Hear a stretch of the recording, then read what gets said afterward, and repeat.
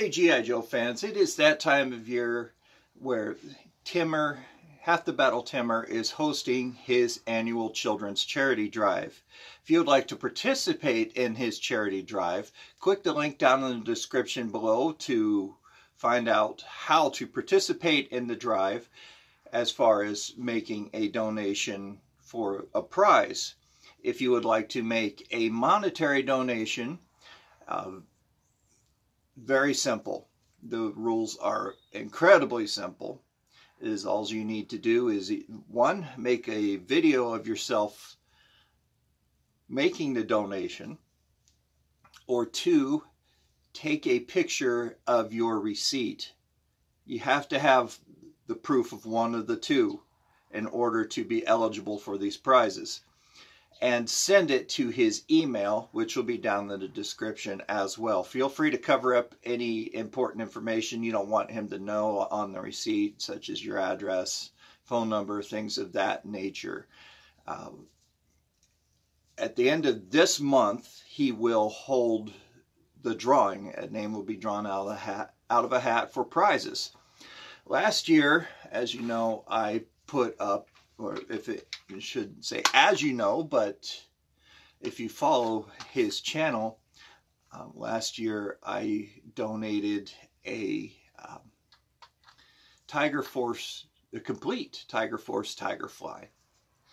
This year, another Tiger Force vehicle, a complete, well, I should say near complete, I don't have the windshield wiper. Apologize for that, but it does come with the driver and his gun. The Tiger Force Tiger Cat.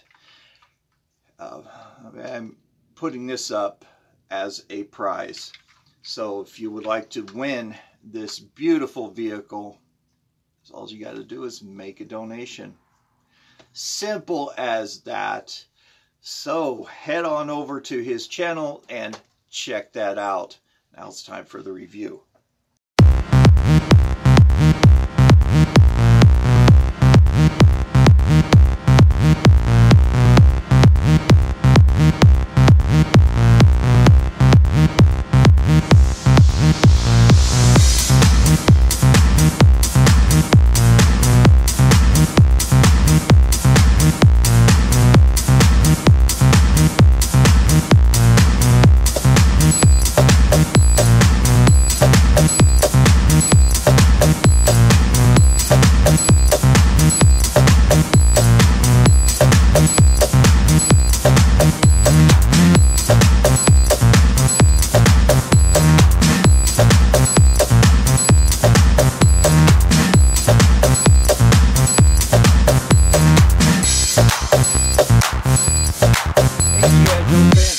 Videos 82 here. It is time for another G.I. Joe toy review, and today we're going to be looking at the 1990 Stretcher.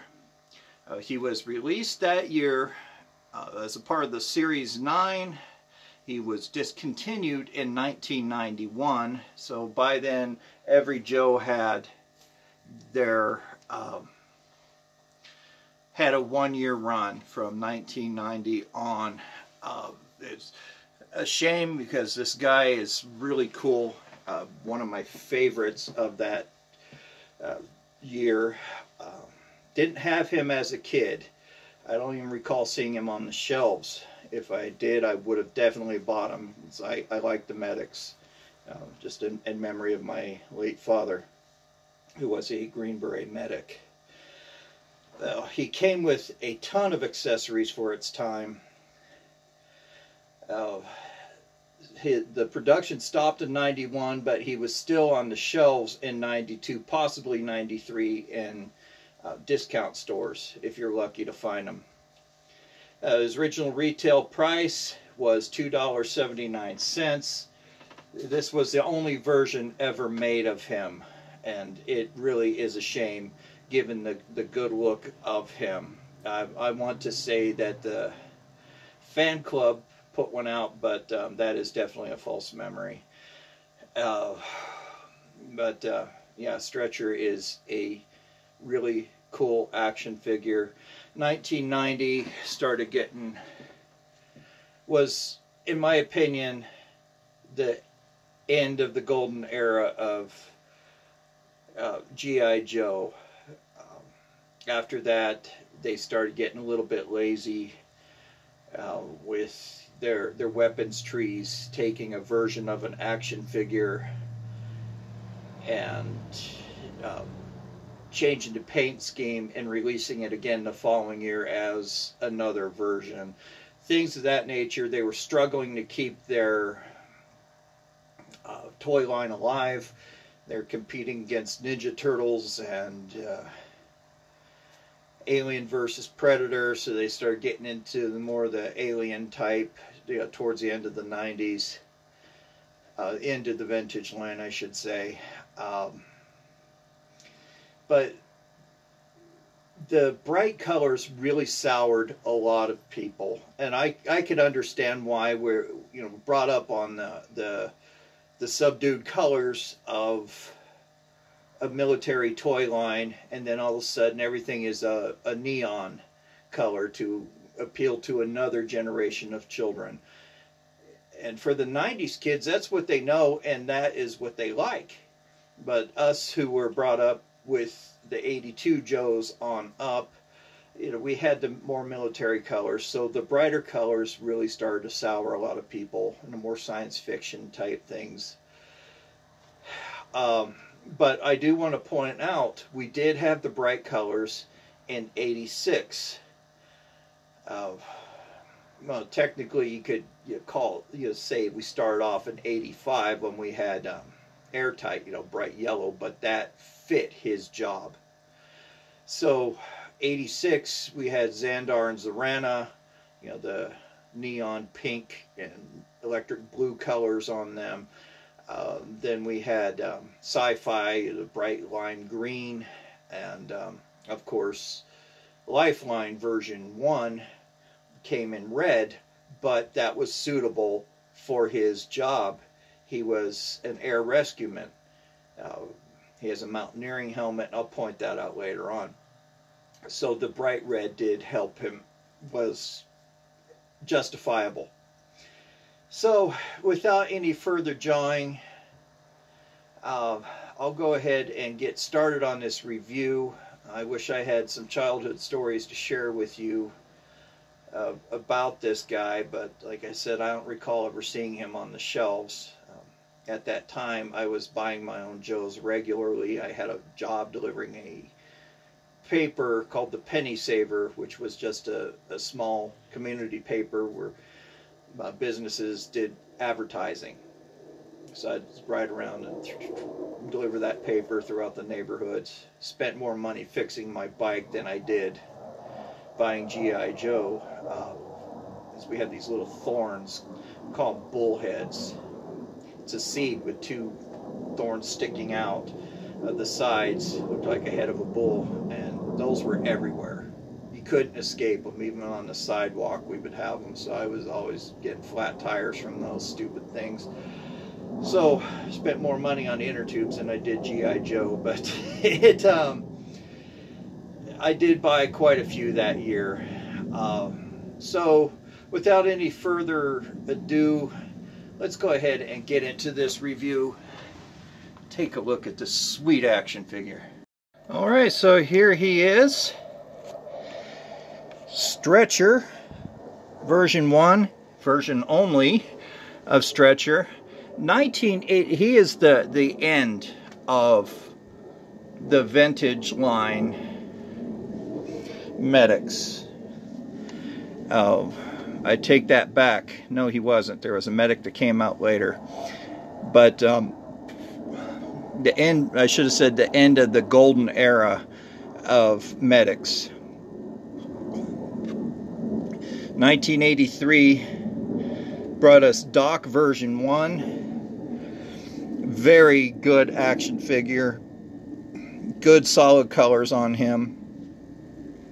We didn't get another another medic until 1986, Lifeline version 1. And then 1990, of course, we got Stretcher. And then 1993, or 94 brought us Lifeline version 3. And I say Lifeline version 3 because the Kellogg cereal company released another Lifeline with some changes on him. So this was actually my first Lifeline, my first medic. All these I bought later on. The stretcher came with a garbage ton of accessories. Now, this was carded, and I'm really glad that they added a small vehicle to a carded figure. And anytime a action figure comes with a small vehicle, I want to call it a deluxe action figure. And I'll point more of that out when we look at him. But he came with this air sled, which he transports his patients on. The sled came in 1, 2, 3, 4 different pieces. So you can see on the front it has this acrylic shield that has the medic symbol, as you can see on Lifeline's uniform. This is G.I. Joe's medic badge. It came with this detachable joystick. You see there's rubber bushings right here to where it simulates movement. Nice detail on the hand grip. But the way the hand grip is shown here, the area where you wrap your fingers around is actually facing forward. So should it go like that or go this way? I like to put it this way because it doesn't interfere with the guard or with the front shield here. On the bottom is this very nice skid, the motor which works the air skiff, as I call it. You can see it has 3 landing gears, air intake here on the front. On the back will be the exhaust. But look at all the detail that they added to this. This is part of why I'm calling him a deluxe figure. He has 2 figure stands, or 2 pegs right there on the vehicle. More mechanical works. And even up inside there, look at all the detail that they added to this. They didn't have to do that, but like I had aforementioned, I should say, this was the end of the golden era of G.I. Joe. He came with a flare gun, which was later reused over and over and over again. Great detail on that. Has 3 flares on the inside, loaded up in the magazine. Came with this hose, which attached to this notorious microphone. It's as small as Mainframe's microphone. So if you guys know how difficult Mainframe's microphone was to find, I couldn't find one of these online by itself. It came with this very, very cool backpack. The detachable antenna on it. The antenna, again, is difficult to find on its own. You could see that he has a radio built in up at the top here. Additional pouches for his first aid equipment. Doesn't show up real well, but this is the medic symbol right in the middle. It could have been painted, but that's okay. So the hose attaches to the backpack and then again fixes to the action figure. Has a little slot in the back and it pins right to his chest. Hose is a little long, but that is okay. I could deal with that. Looking at the action figure himself, great condition, and I want to thank Ben Thomas for sending me this several years ago. Appreciate it very much, Ben. He takes real good care of his Joes. Sells only the best. Very subdued colors for his time. I like how they added some paint applications to spruce him up a little bit, to break up that gray, little yellow color there on a pouch on his left leg. Here on his right, he has two pouches. He has these gray boots, a little bit of green on them. There's a green web belt which goes all the way around. It attaches to this H harness, the load bearing harness. Starting to yellow a little bit on the back. And I noticed that when I took him down off the shelf. He wasn't yellowed when I got him. So I'm going to have to take special care of this guy. He has a blue collar. I like the gray shirt. Very professional looking. His sleeves are rolled up. Some nice gray gloves. He has a sculpted on pistol on his chest there. His gray cap. At the very top he has the medic emblem on there and on his arm. He broke this up with little splashes of blue. He has a nice blue collar. Great looking action figure all around. One of the few African Americans that they have in the Joe line. And I really like that. It shows that G.I. Joe is diverse. Made up of Caucasians, Indians, or Native Americans. You know, G.I. Joe is diverse, and I really like that about them. It taught equality to us at a very, very early age. So there we have it. I mean, we have a great lineup of medics. Of course, Cobra didn't have any until the modern line where they had the Metaviper. But G.I. Joe had them all, and I guess they counted on, Cobra counted on G.I. Joe to fix up their troops too. Alright, so Stretcher is the battlefield medic, and he is a transport specialist. So how does he transport a wounded soldier on his skiff or his sled? Well, he has these two pegs, one up here at the front and one here in the back, and this is something that FormBX257 pointed out, and I go along with him. How do you fit an action figure on here if he is wounded?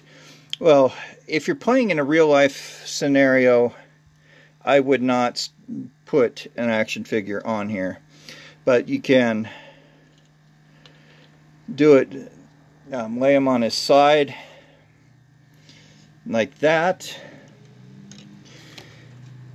and he could still work the sled with on the joystick, or you could lay him in the back and take a chance of him falling off, which, you know, that looks pretty good, but you're looking at a guy that possibly has a spine injury, so you don't want to be letting his legs flop around. So the way I see this is he could transport the walking wounded. What I mean by walking wounded is a soldier who's wounded bad enough to require going to the hospital, but not injured to the point where he can't walk, he or she. So you could either fit the soldier here on the back, but his backpack, what are you going to do with that? The backpack interferes. So the best scenario, in my opinion, is to fit the action figure here on the front. Then but he can't work the shift. So what do you do? Just use your imagination. But that's the best scenario to that.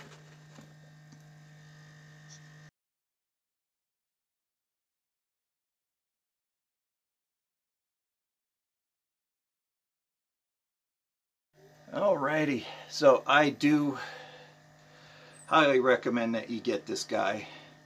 Great action figure. There are a bunch of them out there right now selling relatively cheap.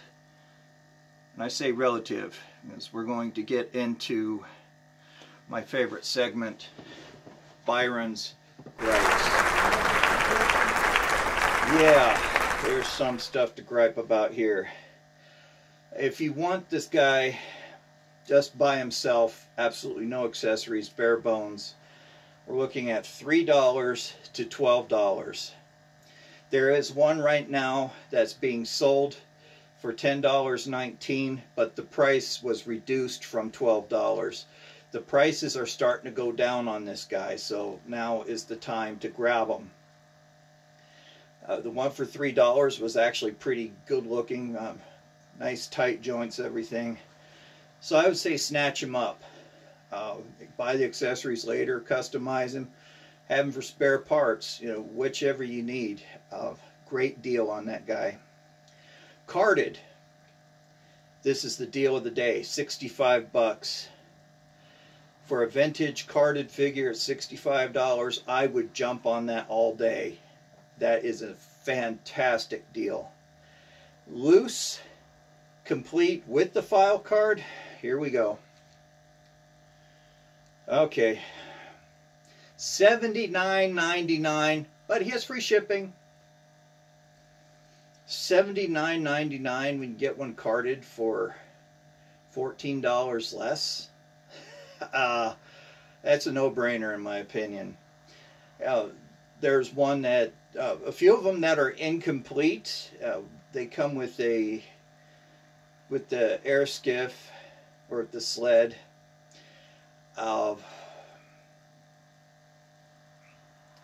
Yeah, the sled. It's missing the joystick, I think. Those are going from $9.99 to $15.50. One of them has the backpack, no antenna, and so on. The sled, just by itself. Now it gets a little complicated with this one. It's missing everything but the top plate here. $1.99. There is one that is 90% complete, where it's missing the shield and the joystick. We're looking at $6.99 plus $4.10 shipping. The shipping prices have changed, so I didn't check with the post office this morning, so I'm not sure if this guy is gouging you on prices. So no Miser of the Day award on shipping for that one. Up to a complete sled for $9.99. The backpack, no antenna, $1.50 to $3. His gun, $1.95 to $4.47. Yeah, he's not that rare, so I'll call Miser of the Day on that one, as well as the $7.99, $79.99 for the loose complete one with the file card. So Miser Day on that guy as well. The torso, $1.75. The hose, $2.25. I have looked around hardware stores. You can find hose similar to this in the electric department, where you buy electric wiring and stuff like that. So you could buy hose similar for pennies on the dollar. You buy it by the foot. So if you want the original, definitely buy the original, but you could skirt by with the tube, with buying the tubing by yourself. His backpack with the antenna, none of them are bent, $3.25 to $6.07. That's pretty decent. I would go with that. For those of you who are just joining me, I quote eBay prices for the mere convenience of it. I don't do it to pick on eBay nor the sellers. It's for entertainment and also to give you guys an idea of what prices to expect if you want to buy this action figure. And some of these prices are ridiculous, as you know, and it's making it harder and harder for your average 9-to-5er to purchase these for their own collection or to get their kids interested. And more children are being introduced to this, which I really like. Seeing a lot of social media with parents sharing these with their kids and getting their kids excited about it. I know, my nephew and niece are really into it now, that every time they come over they run right back here to my room and start playing with the toys, which is great. I love seeing that. His legs, $1.75 to $1.99. His head, $1.95 to $1.99. The antenna by itself, deal of the day again, $3.04. His file card, $5.32, reduced from $5.91. That is a great deal on that. The hose with the microphone and antenna by themselves, $10.80, reduced from $12. Excellent deal on that. I would snatch it up if you guys need it. Snatch it up right now. This guy is fantastic. The reason why I'm saying he's deluxe is because he came carded with a vehicle, not in a box, but on a card. They spent a lot of time on detail with this guy. They didn't have to add this yellow paint app. They didn't have to add the paint app to his cap. There's a lot of things that they could have skirted by on, which they did in the later 90s, the following year, that they didn't with him. And they spent a lot of time detailing this sled. Fabulous work on this action figure.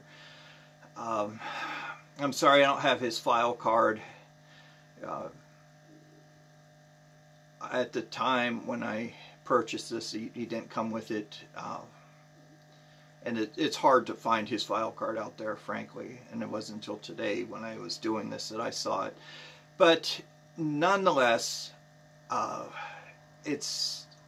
call him complete. So there you have it, guys. The 1990 stretcher goes in proudly with the rest of the G.I. Joe medics. Just a fabulous action figure. I do, again, highly recommend him.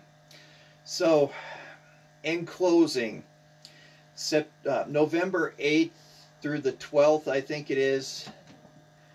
Heard on the radio this morning, this is National Pet Adoption Month. So please, if you're looking for an animal, go to your local animal shelter and buy a dog, cat, or whatever they have, whatever animal you're looking for. Give these guys a chance at life. All my pets are rescue. They brought me nothing but joy and happiness. Also, if you want to support this channel, you could do it in several ways. One, you could like, you could subscribe, and you could share. If you're just joining me, please do those three things if you so choose to. If you want to be listed with my channel supporters, you can make a donation in three different ways. You could make any monetary amount donated to my Ko-fi account or my PayPal. All that'll be down in the description as well. Or you could make a donation to the channel, a toy, comic book, anything G.I. Joe related. If you're from a foreign country and you want to send some foreign snacks over here and let me try those, I'll be more than happy to do that. I need more snacks anyway, huh? Just, you'll be listed with my channel supporters. Everyone who subscribes is eligible for a giveaway. The channel supporters will have their own individual giveaway, and those prizes will be a little bit different, be G.I. Joe related, or even gift cards to help give some of that money back. And all these funds will not ever go into my pocket. It's just crooked and dishonest, and I won't do that. But it'll go to purchase things for the channel for giveaways. So it's all going back to you. So you could do those things. All my pertinent information will be listed in the description below. You shoot me an email if you like. My email address is down there. I'll be glad to talk to you guys. Leave a comment. I respond to those. I love talking to all of you guys. It's really opened my introvertism up, and I'm getting out of my shell and making new friends, and I do appreciate you guys doing that, helping me with that personality quirk. So anyway, thank you so very much for tuning in. Don't forget to check out Half the Battle Timmer's channel for more details on his charity drive. You guys, you're going to win some great prizes. It was good prizes last year, and I'm more than happy to donate to that cause. So check him out. And as always, don't forget to be kind to everyone. You never know what kind of day an individual is having. And always, always be kind to animals. They know nothing but love and compassion. This is Joe Motion Videos 82 signing off. Have a fabulous day. Take care of yourselves. Stay tuned next week for another awesome G.I. Joe toy review. Talk to you later. Bye-bye.